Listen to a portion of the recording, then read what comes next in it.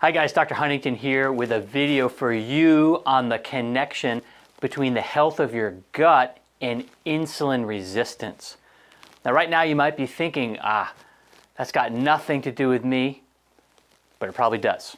Because if we take all the people that are insulin resistant to a greater or lesser degree, and all the people who have an issue with gut health, to some degree, we are probably talking about everyone, or just about everyone.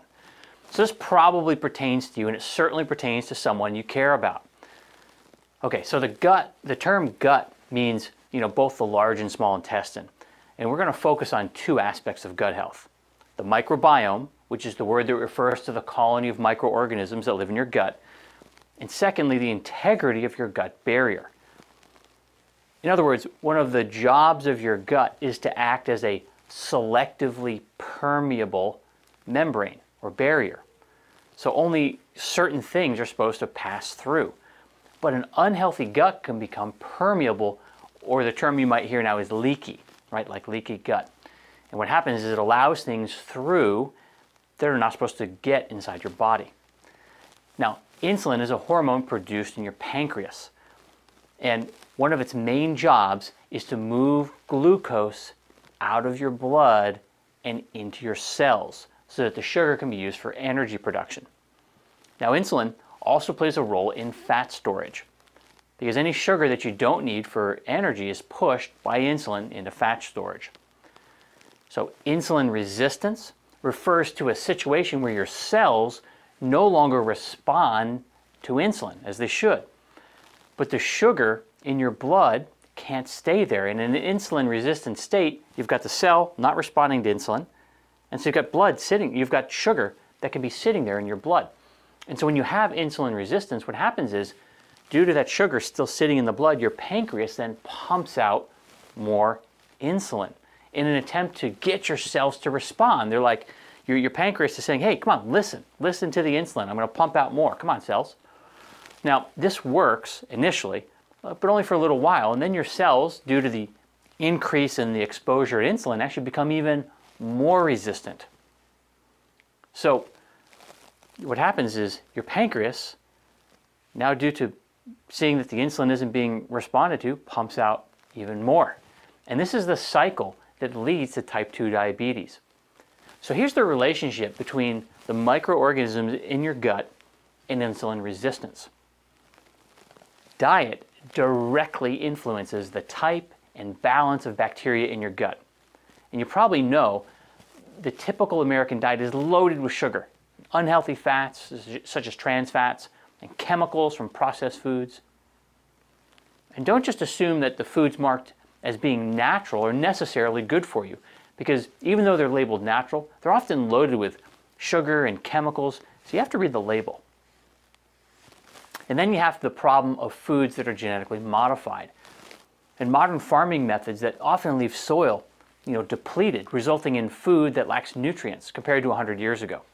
So all of these situations contribute one way or another to weight gain, and in turn, this excess body fat contributes to insulin resistance. But there's another problem, and that a bad diet also promotes an overgrowth of the harmful bacteria. It can also damage the lining of your gut, causing it to allow undigested food particles and bacteria and other microorganisms and toxins that aren't supposed to leave your gut to actually leave your gut and leak into your bloodstream. And that's the condition that's often referred to as leaky gut. And it triggers inflammatory reactions inside your body.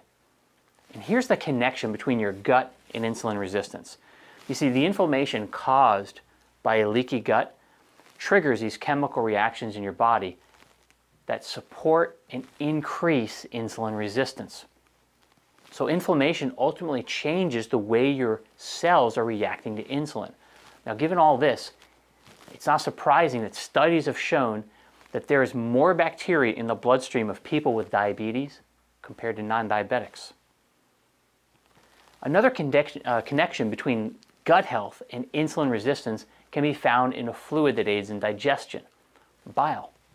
Bile is that yellowish-brown fluid produced in the liver, and it's best known for its role in breaking down fats and fat-soluble vitamins in the small intestine. But it also regulates a lot of other processes in the body, including the metabolism of glucose and sugar. But a lesser-known function of bile is to help prevent the colonization of harmful bacteria. And this protects your body from the inflammation that an infection would otherwise cause. And because bile is helping to prevent an infection, and thus inflammation, it's helping to keep your body in balance, which helps prevent that inflammation from further contributing to insulin resistance. But also, your gut bacteria can alter the composition and production of bile by communicating with and sending signals to your liver. So you see, it's like a loop. It's a cycle, a feedback loop. So there's a very close relationship between your gut health and how sensitive your cells are to insulin. Now, when we're talking about microorganisms in your gut, we're not talking about just a few. We're literally talking about over 1,000 different kinds. And they're in different proportions depending on your health. And an example of this would be the significant difference found between the gut microbiome of an obese person versus the microbiome of somebody who's lean. You see, an obese person tends to have more microorganisms that cause intestinal permeability.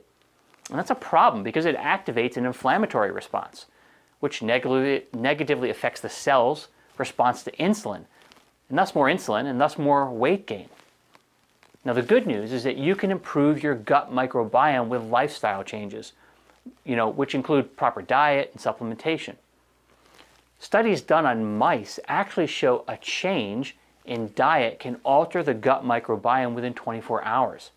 And I've seen patients who make huge strides in their health simply by making some lifestyle changes focused on improving gut health. So let's wrap up the key points here. An unhealthy gut plays a role in obesity and diabetes. Your diet, your lifestyle, and environment directly affect the health of your gut. Your gut health influences how hormones function and also how well you digest your food. If you live a lifestyle that causes an overgrowth of bad bacteria in your gut, it'll create inflammation. And that inflammation will negatively affect how your cells use insulin, leading to insulin resistance. And insulin resistance can lead to weight gain and obesity-related diseases. So make sure you're living a lifestyle that promotes a healthy gut. Eat a diet rich in vegetables, healthy fats, and moderate amounts of protein. Completely ditch the refined carbs. You don't need them. And make sure that you're taking dietary supplements that support the health of your gut. If you want to learn more, check out some of my other videos or visit BodyManual.com. Okay, I'll see you in the next one.